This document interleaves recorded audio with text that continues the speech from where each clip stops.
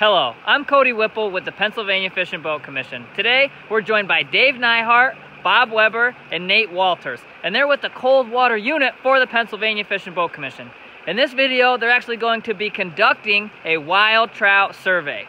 Nate's going to introduce you to sort of a little bit more about the site selection, and then he's going to actively talk about what exactly they're doing with this survey.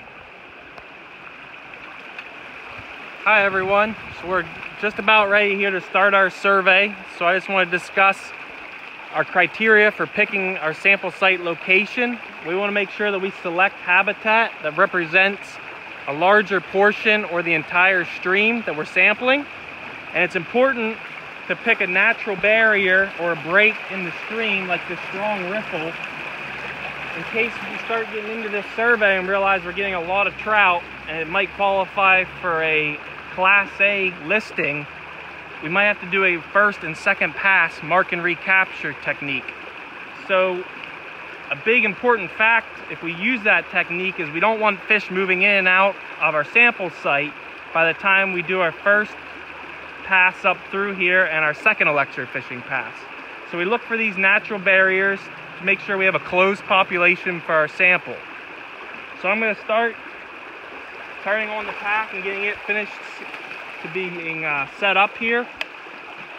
So I have the correct voltage selected.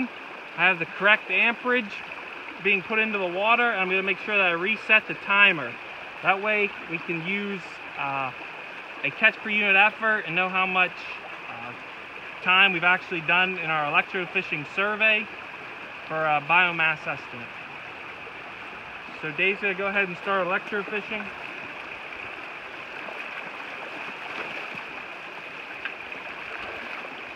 So right now he's moving up the creek slowly, making sure that he hits all the different riffles and pools.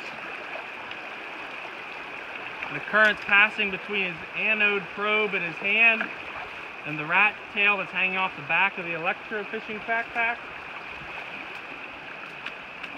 And as fish are stunned for a moment, it's important that he nets them and hands them off to Weber so he can process the fish and take a good measurement of them.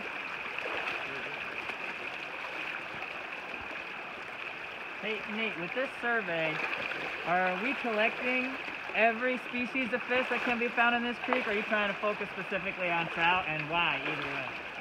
So we're focused specifically on netting and measuring the trout that we catch, whether that's brook trout or brown trout. But we also note the other species that occur in the stream. Some common species that we typically see during an electrofishing survey are black-nosed dace, creek chubs, common shiners. So we make a note of the number and abundance that we see of these different species in the stream, but our main focus point is on the trout.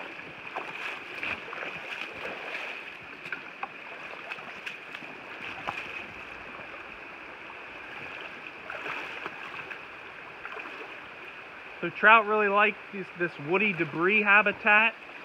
So when Dave's electrofishing, you want to make sure that you reach back underneath these overhanging banks and around this woody debris structure, because a lot of the trout will hold in there in that habitat.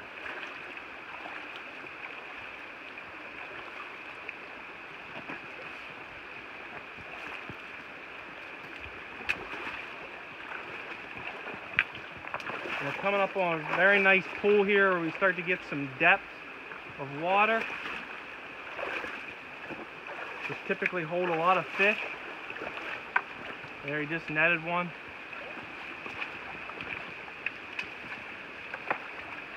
Just take a closer look. It's a small brook trout.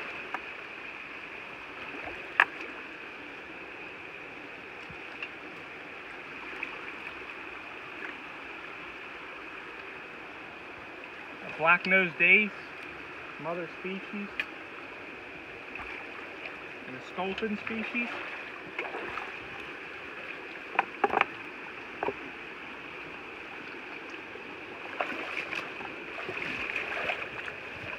Dave just netted a nice brown trout out of that deeper pool.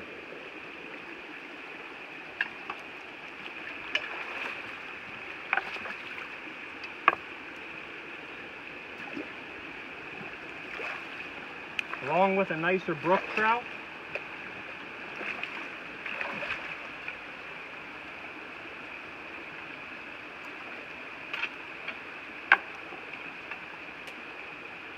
You can see how these fish have been attracted to his anode probe.